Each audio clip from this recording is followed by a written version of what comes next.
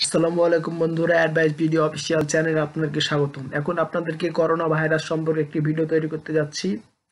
Corona virus কিসের জন্য সৃষ্টি হয়েছে সেটা সম্পর্কে হযরত মুহাম্মদ সাল্লাল্লাহু আলাইহি সাল্লাম অনেক আগে বলে গেছিলেন, প্রায় 1500 বছর আগে।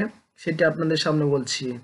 রাসূলুল্লাহ সাল্লাল্লাহু আলাইহি ওয়াসাল্লাম ইরশাদ করেছেন, যখন কোনো জাতির মধ্যে প্রকাশ্য অশ্লীলতা ছড়িয়ে পড়ে তখন সেখানে মহামারী আকারে প্লেগ রোগের প্রাদুর্ভাব হয়।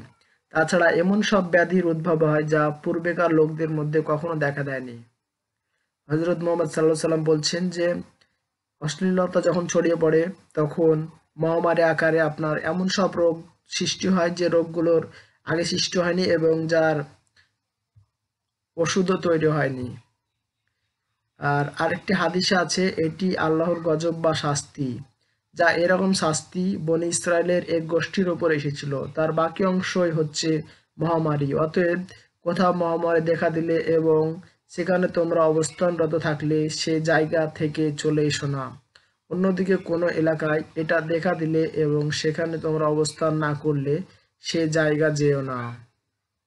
আরেকটি হাদিস আছে, হযরত আব্দুর রহমান ইবনে আউফ রাদিয়াল্লাহু আনহু বর্ণনা করেন, পৃথিবীর কোনো দেশে বা অঞ্চলে যদি কোনো প্রকার প্লেগ বা মহামারী জাতীয় সমস্যা দেখা দেয়, তাহলে সেক্ষেত্রে তোমরা যারা ওই অঞ্চলের বাহিরে আছো তারা ওই শহরে প্রবেশ করো না।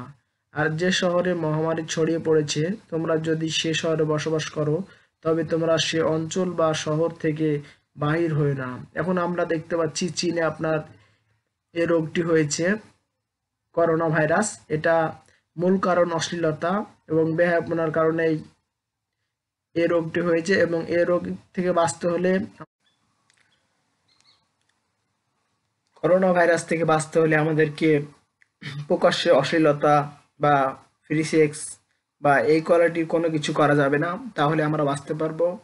আর চীনের যে শহরে যে রোগটি হয়েছে সে শহরের কাউকে অন্য শহরে নিয়ে যাওয়া যাবে না, বা ওই শহরে কেউ জানে না যায় সেদিকে নজর দিতে হবে বা তাদেরকে নিষেধ করতে হবে, তাহলেই সম্ভব আপনার এই রোগ থেকে মুক্তি পাওয়া বা বেঁচে থাকা।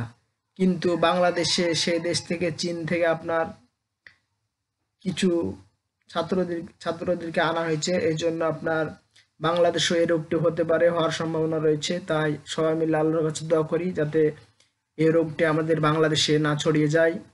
এটা খুবই খারাপ রোগ। তাই আমরা সর্বোপরি আল্লাহর কাছে ক্ষমা চাই এবং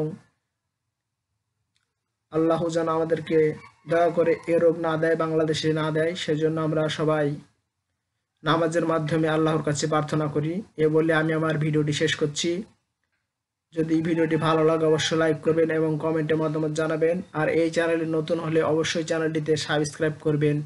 ধন্যবাদ সবাইকে ভিডিওটি শুরু থেকে শেষ পর্যন্ত দেখার জন্য।